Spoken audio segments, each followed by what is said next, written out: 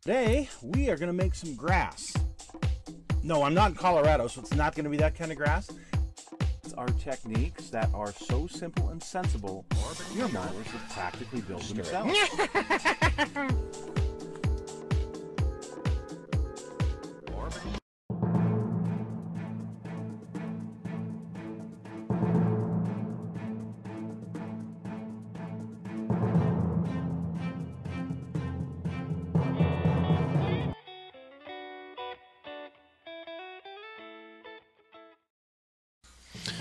Flak term Tigergarten. Tigergarten Flak Tower, or commonly referred to as the Zoo Tower, was a fortified flak tower that existed in Berlin from 1941 to 1947.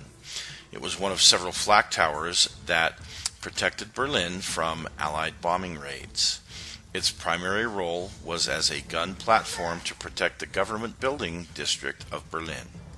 In addition, the Hochbunker, or blockhouse, was designed to be used as a civilian air raid shelter.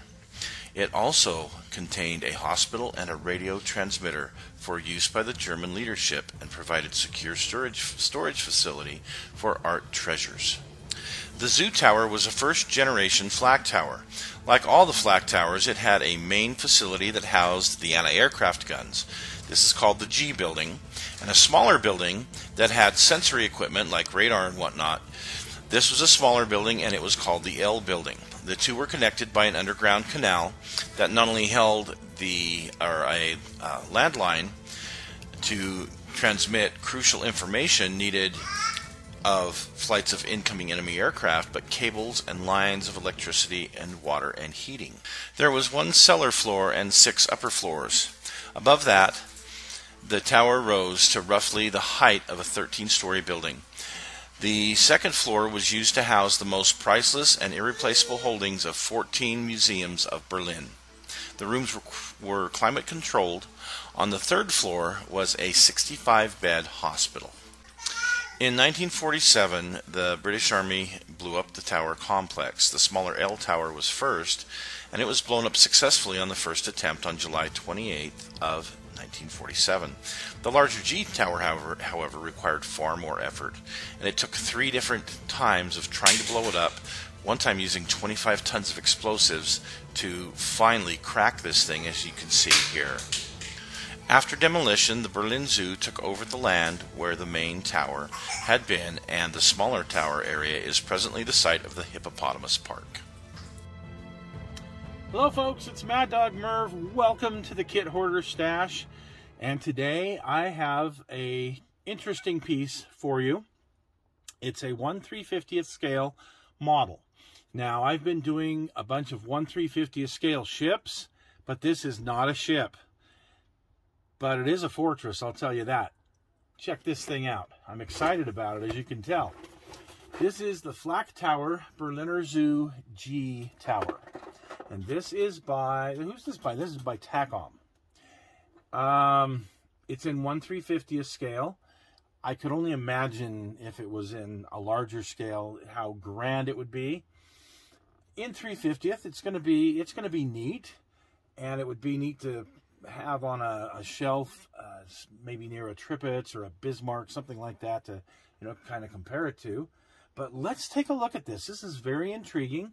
They've got 2 of these. They've got this one, and they've got another tower, I believe, from a different city in Germany. But this is the one that was outside of the Berlin Zoo. So let's take a look at it, shall we? Ooh. Okay, so here's our kind of our breakdown of different parts. It looks like we have some photo etch in there. And here's the side views of what it should look like when we are finished. It looks like it has some anti-aircraft guns on it.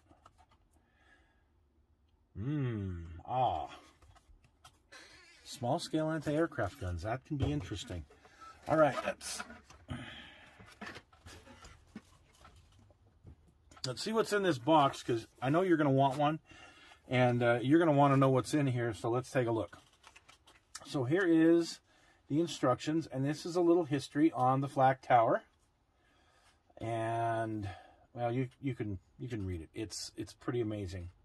These were really amazing structures, and very, very durable. So here's our parts breakdown. Oh, this is going to be one of those that's really hard to turn the pages.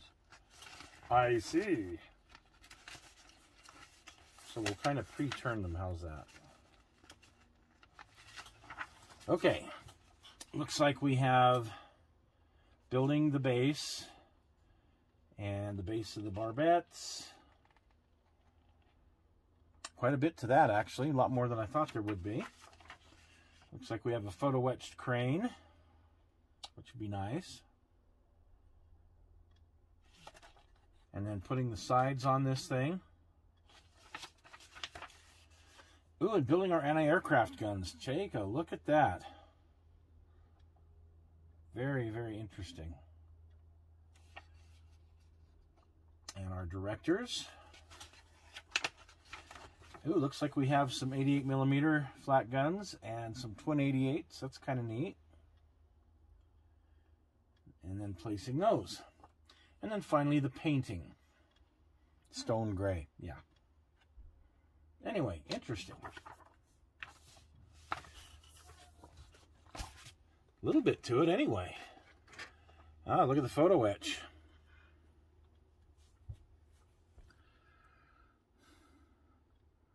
So we have the crane.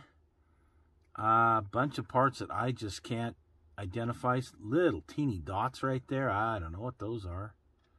Wow. Got some small steps.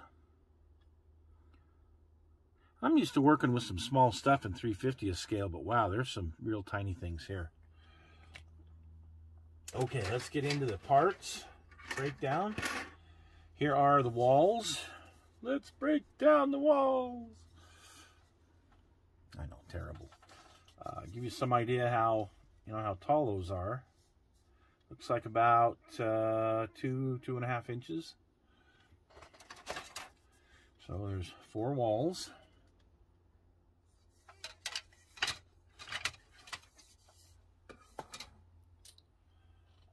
And what else we got in here?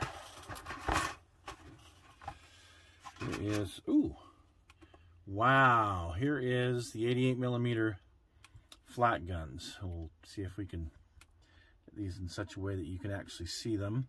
And some of the others, I'm going to have to look up, sorry, because I don't know that much about German anti-aircraft weaponry other than 88s.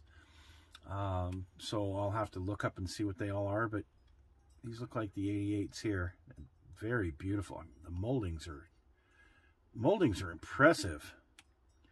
Very crisp and clean and just beautiful. So there's 2 of those sprues.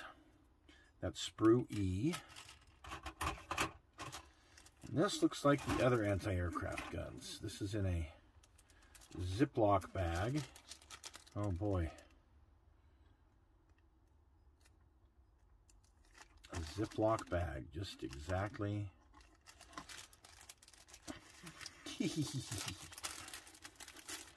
Okay, this is sprue N. And you can see the guns and the breeches here. And some shields. Some other, looks like these are a little bit different style gun. Here. So those are our flat guns. This was some of the stuff that I noticed. This is sprue J. Some of the stuff that I noticed at the bottom, the base of the tower. And there's 2 of these sprues. Not an overabundance of stuff, which is good. It's, man, there's just a lot of photo etch, and that intimidates me a bit. So here are the bases of the barbettes, or whatever you want to call them. Battle, I don't know what to call them, but the side columns that go up. And this is sprue K. Okay, there's only one of those. And here is the base. Wow, I'm just looking at the molding on this. The stairs look great. I'd sure hate to, I'd hate to have to run those stairs though. Yeah. Here it is, and it looks, again, it looks crisp and clean and just well molded. Very, very nice.